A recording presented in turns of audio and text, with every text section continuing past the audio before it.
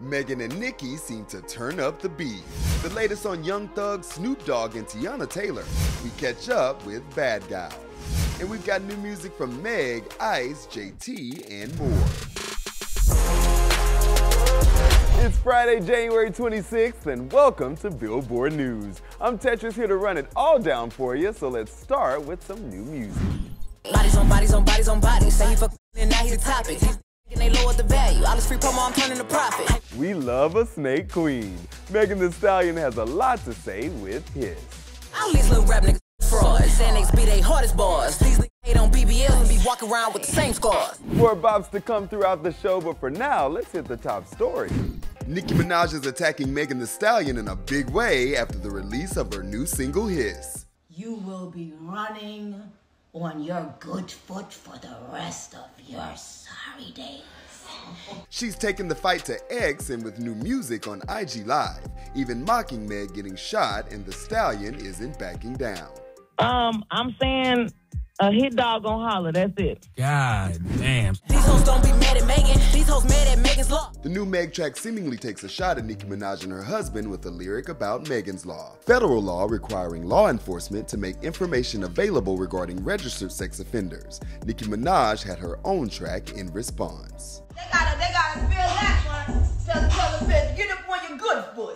Get up on your good foot. Tory Lanez was convicted of shooting Megan Thee Stallion in the foot. She went on to make fun of Megan's success and style of rapping. Because you have 3 Grammys and you have to learn how to rap on the beat and being comfortable in the music.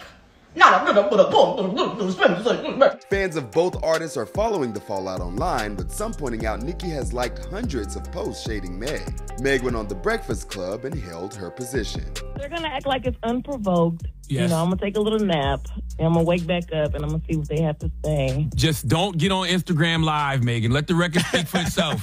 The two previously worked together on Hot Girl Summer. Who won't follow me? Like who don't follow me? Justin Timberlake has been missing, but mark him found because he's back with Selfish.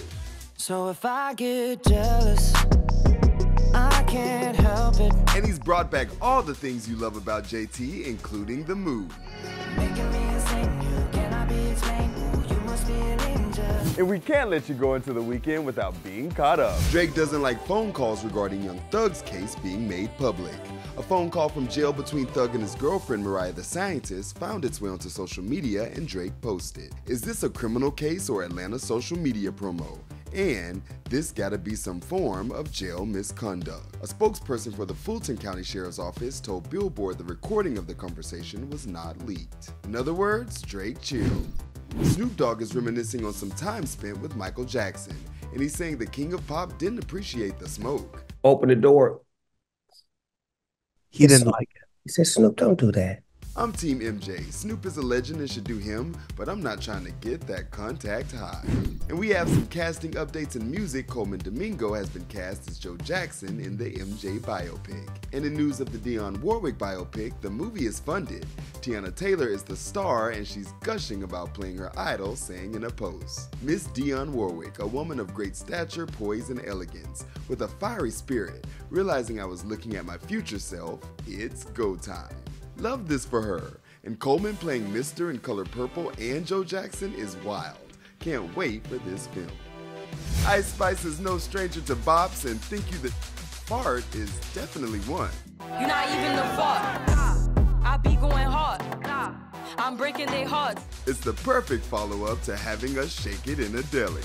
400 bands. Just to do my little dance. It's a brand. Bitch, baddie, I get what I want. The Kid Laroi gets emotional in his new hit, Heaven. Heaven is a place I don't wanna go.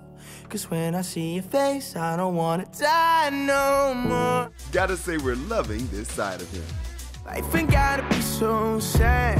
Dug me out the grave and you brought me back. In today's sit-down interview, Layla Cobo chatted with Latin music star Bad Gal. Take a look. Esto siento que no hay tanta diferencia al final. Si yo voy a una cena informal con mis amigas, pues termino vistiéndome un poco así también, quizás no tan... pero es como que mi estilo sí que siento que es algo que va más allá, mi profesión y el personaje, digamos. Pero sí que en cuanto a mi vida y mi personalidad, muchas veces la gente se hace la idea equivocada de cómo debo de ser yo personalmente por mi música, mi estilo, mi forma de bailar, de expresarme. En realidad me considero más bien una persona tranquila dentro de lo que hay. Obviamente me encanta la rumba, me encanta la fiesta, me encanta la música, me encanta mover el culo. Eso no es de mentira, pero sí que tengo toda otra parte que me gusta la tranquilidad, me gusta estar con mi familia, me gusta la rutina porque siento que me hace bien, me da salud mental y me ayuda a poder llevar todo el otro lifestyle de la vida más ajetreada y en el spotlight y todo eso. Bueno, hablemos de Joya. Joya es el nombre del nuevo disco, de tu primer disco, que la verdad me tomó por sorpresa cuando caí en cuenta que era el primer disco de Bad Gyal. Siento que llevas mucho tiempo. ¿En qué momento dijiste estoy lista, ahora sí, para sacar un álbum? Sobre todo sentí que era el momento cuando ya había tenido más experiencia en lo que es el songwriting, en el estudio, en elegir tanto los productores como de todo el material que se ha hecho, qué vale más la pena, qué menos, dónde quiero dirigir, los sonidos, qué tipo de beat quiero usar hoy, por qué me gusta esto, por qué me gusta lo otro. Siento que con los años vas ganando experiencia y te conoces un poco mejor. Y yo siempre he querido también poder hacer ese junte un poco de donde yo soy y la música que siempre me ha gustado y me ha inspirado, que es el dancehall, el reggaetón, bueno, la música caribeña siempre me ha encantado. También, obviamente, la música de Estados Unidos, el hip hop, el R&B me ha influenciado. For the full interview, hit Billboard.com. That is Friday. So excited for Grammy Week next week with you all, so come back then for all our coverage. For now, one more entry from our Friday music guide. Youngblood kicks off a new year and a new era with When We Die. Tell me, can we still get? And a Lil Yachty feature makes for the perfect collab. You come back to me, I want